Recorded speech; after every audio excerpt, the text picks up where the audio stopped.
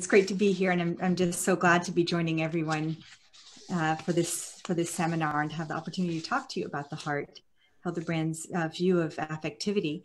So again, I'm only going to be just almost scratching the surface here, but I would like to consider one divergence in the views of Hildebrand and Aquinas, and one element of convergence.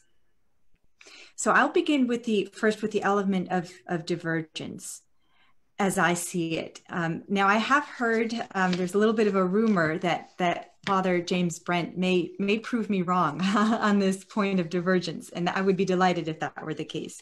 But I'll go ahead with this. So Aquinas, as Beth, we heard Beth already tell us, Aquinas uses the terms, so passions for the sensible appetite, the experience of the sensible appetite, and affections that refer to the spiritual appetite. And for my purposes, I'm not going to distinguish them, okay? We're just going to consider the passions in general in Aquinas, okay? And so he considers the passions to be these movements of, you could say, of the appetite, whether the sensitive appetite or the intellectual appetite. He says, towards some beloved object, towards some desired object, or conversely away from some object that is repulsing. So I'm just going to not always distinguish those two, all right? But those are always the two. You always have the positive and the negative, okay? So for every positive passion, you have a negative counterpart. Okay, so then we saw that there are the two kinds of passions: the concupiscible, the ones that belong to the concupiscible appetites, and the ones that belong to the irascible appetites. Okay, and I'm just going to list them again because it's going to be important to notice something about them.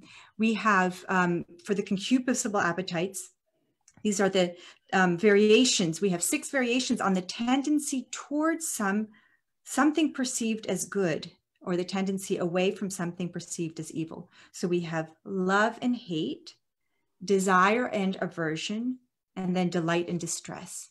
And the irascible ones are hope and despair, confidence and fear, and anger. Now, the thing to note, which is going to be important for my presentation, for the contrast, is that the passions, at least so far understood, have, as it were, one note, okay? They kind of have one theme to them, and it's the following. They're related in one way or another to an agent's union with some desired good, okay? Seems to be the theme of the passions for Aquinas. They're related in one way or another to the agent's union with a desired good, right? Hope, fear, distress, and so forth. And this is perhaps why the term desire is very often used interchangeably with the term for emotions. There's a book that was written within the last few years called The Logic of Desire, and the book is on the emotions in Aquinas. You see that the term desire is often used because it has to do with the agent's desire for some good. So this means that the passions have a more or less instrumental character for Aquinas. Now I say more or less because he says that the primary passion is love. And he says, and then the final passion is resting in the beloved object.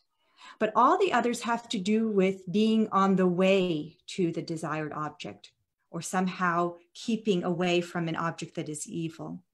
Okay, so in some sense, they also aren't desirable in their own right. They're destined to be fulfilled and realized, and therefore dissolved in union with the desired object, right? Hope eventually should give way to being in union with the desired object, okay? Fear should eventually be overcome through an accomplishing of the separation from the feared object, okay? So in that sense, they aren't something that is really desirable in their own right. Now, of course, the exception to this is resting in the beloved object.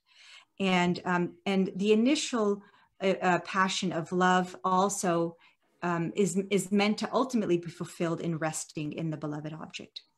Okay, so I want to contrast then Hildebrand's view of emotions on this one particular point.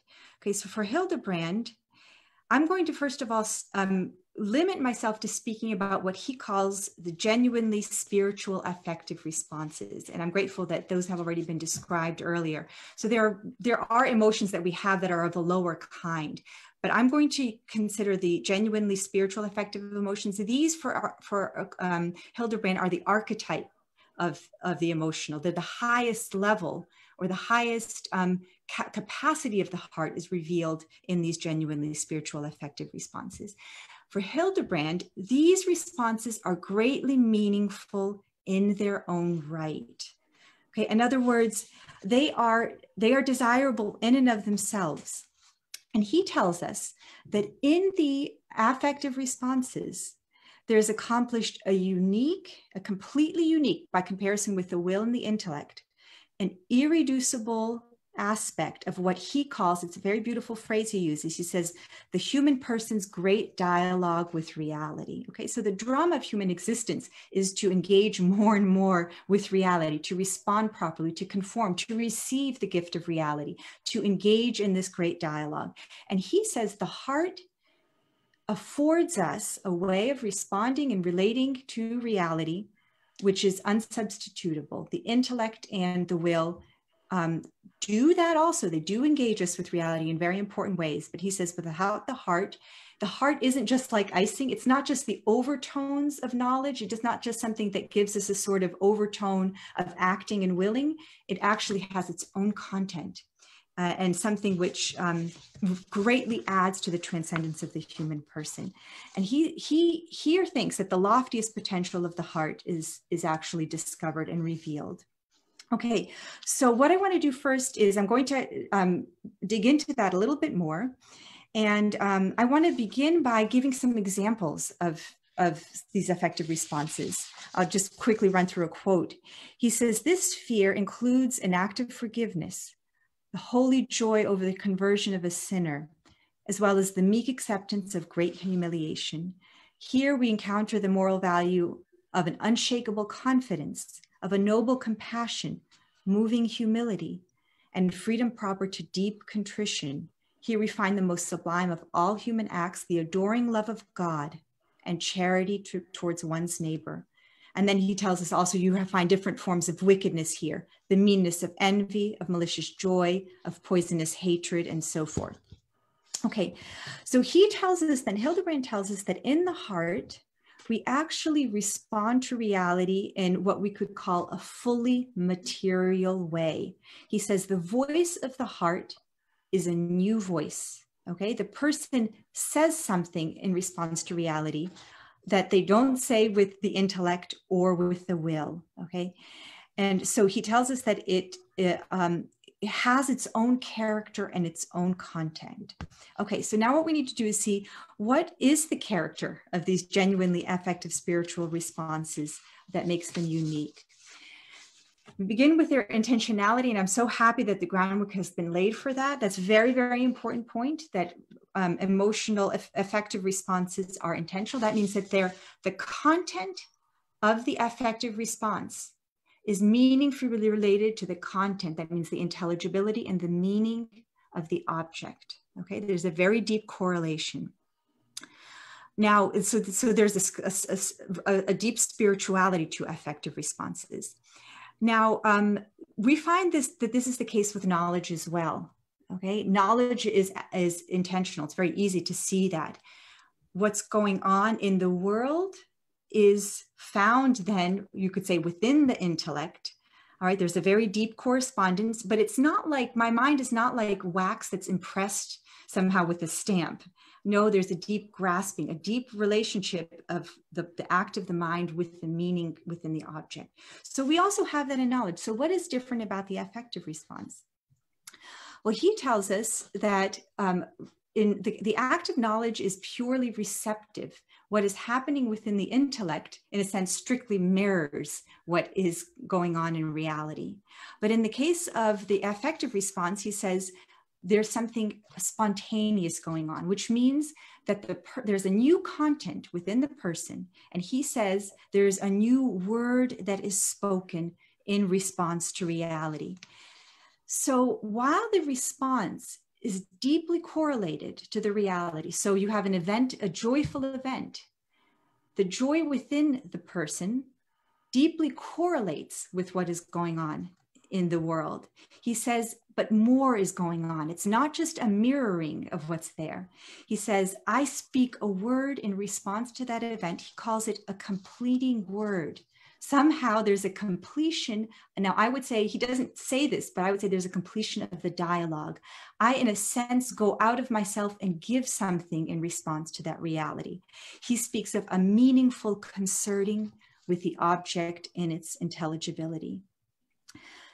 So there is an actual content in the affective response. So it's not just a kind of vibrating with reality. Some authors speak of it that way, the kind of overtones of my knowledge of the world, but there's a new content.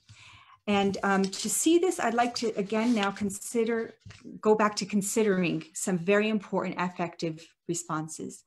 Think of gratitude. The entire content of gratitude is found in the movement of the heart. Repentance. Of course, with our will, we can say that we want to repent, but repentance actually occurs within the heart. We can disavow our sins willingly, but we need the heart for genuine repentance. Forgiveness. Christ tells us, unless you forgive from the heart, you will not be forgiven. The entire content of adoration, again, is found in the heart. There's no act of the will, which is, if you take will in the narrow sense of choosing. Okay, so these full realities then are add something very new in this dialogue of the person with reality. They are not just merely instrumental. They're not just about desiring something. They're not just about getting us to the desired object, which is more or less what they are for Aquinas. Okay, they're, again, it's very difficult to put into words. He says a meaningful concerting with the value that we find in the world. Okay, so I have just a couple of minutes to discuss the convergence here. And I'm going to do this since I only have very little time. What I would like to do is read to you a few very telling and very important quotes. First, I'll read one from Hildebrand and then a couple from Aquinas. And this is the point that I want to make. It seems as though in Aquinas, and I just want to say that I don't know Aquinas very well on this topic, all right? I'm just beginning my investigations of him. But I find over and over and over again that in Aquinas, there seems to be evidence that he also considers the heart to be, in some sense, at the core of the person. We're going to hear a talk tomorrow that Hildebrand considers the heart the true self. I think that Aquinas seems to think that as well. And I don't think he just means it in the broad sense, the heart to stand for the depth of the person. I think he even means it in the sense of being the affective core of the person. So the affective core for him seems sometimes to coincide with the real core of the person. So I'll read just a few lines from Hildebrand. He says, the heart here is not only the true self because love is essentially a voice of the heart. It is also the true self insofar as love aims at the heart of the beloved in a specific way. The lover wants to pour his love into the heart of the beloved. He wants to affect his heart, to fill it with happiness, and only then will the lover feel that he has really reached the beloved's self.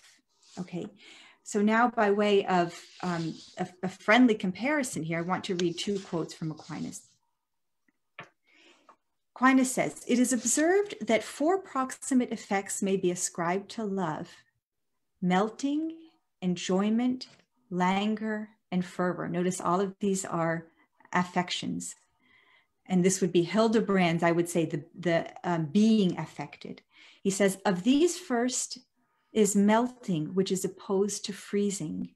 For things that are frozen are closely bound together so as to be hard to pierce. But it belongs to love that the appetite is fitted to receive the good which is loved, inasmuch as the object loved is in the lover, as stated above. So you can see here that all of these affections are central to receiving the beloved. So he says, consequently, the freezing or hardening of the heart is a disposition incompatible with love, while menting denotes a softening of the heart, whereby thy heart shows itself to be ready for the entrance of the beloved. Okay, so the beloved is actually received where, for Aquinas? Into the heart of the lover. So I would just like to read one more quote, and then then I'll be finished.